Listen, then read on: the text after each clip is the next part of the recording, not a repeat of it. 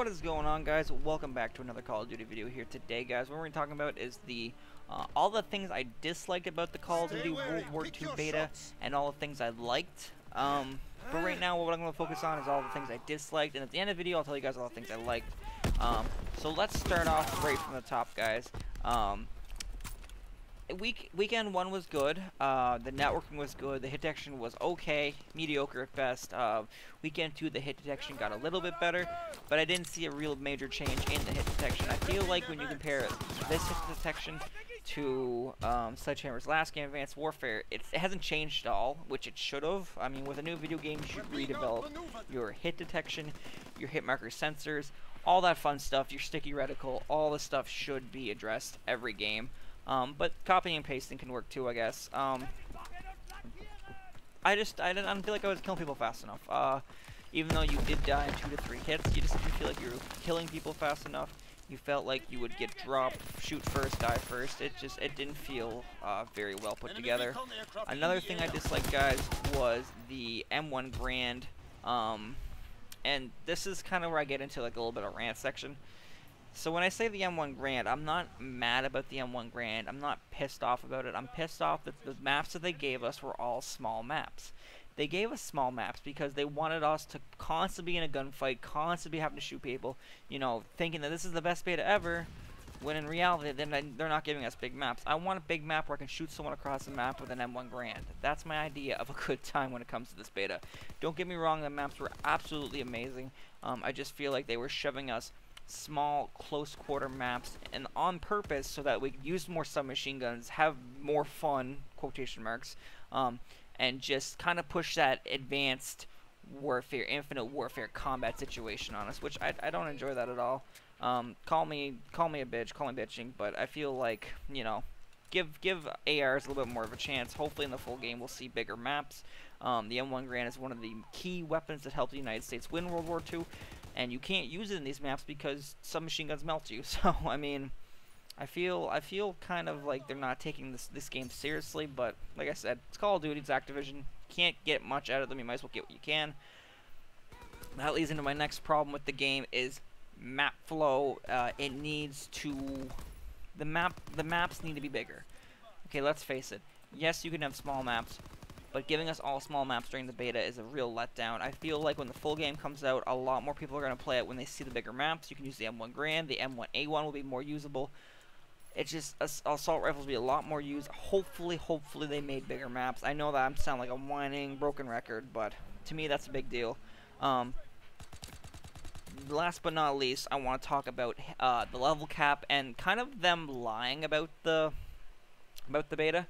So weekend 1, we got everything they had said we'd get. We got the level cap of, I think it was 25 or 30. We got all the weapons, blah, blah, blah. Kill confirmed came out. Weekend 2, however, you're supposed to get captured flag and you're supposed to get flak tower. We never seen flak tower. It never came out. Prior to what you guys think, Xbox One never got it. Not that I know of, and PS4 definitely didn't get it. We never seen it. I've never played the map. I played the beta all, 8 days it was out.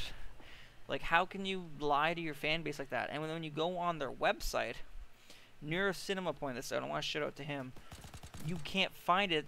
The website gives you a 303 error saying it's not even a real thing, which it was. But, like I said, Activision, Call of Duty, can't get much out of them. So the level cap was 35 at the end of the second weekend. It was supposed to be 40, or we were supposed to get Flak Tower and Capture Flag. Never seen any of those 3 things. I mean, it's whatever. You guys could have come out and Reddit say, hey, we feel like we're giving you too much. We're going to dial back a bit. But they never even said anything. They just kind of didn't let it release. That was a major letdown to me. And the last and final thing about me bitching about this game is the party menu. And when I say party menu, I mean I can't see who's in my party. I actually have to go into my friends menu and then go into social to see who's in my party. I can't see. The only way I'll find out is if I go into a lobby and see them behind me, but, like, what's the point of doing that if I don't even know if they're there? Like, let's say 2 people don't have headsets and they can't communicate. How are they going to know my party unless I actually go look? Like, they should at least make it a little easier, I think. But then again, they're definitely trying to do a different approach, and I can understand that. But that is all my criticisms with the beta, guys. I know it sounds like I'm bitching, but I'm trying to give them feedback. If they ever stumble upon this video, or if anyone ever stumbles upon this video or shit like that. Just an idea of what the beta was like when it came out. Now we're gonna get all the things I do like. So the things I do like, guys, are the maps. As much as I hate them, I do like them. The maps are accurate to what a war simulation would be in those maps. I think the maps were laid out very correctly for what they were aiming for, which was close encounter submachine gun range. I think that the liability of all the guns are very well put together. The PPSH looks pretty good to its counterpart. The M1 Garand looks pretty good to its counterpart. The STG-44, the M1A1, the Thompson, it goes on and on and on. They look very, very accurate to what they should in real life. I like the fact that they copied MW2, or not MW2, sorry, MWR, and put the inspect option on the guns, which MWR stole that from Counter-Strike. If you guys didn't know, it's kind of just a thing.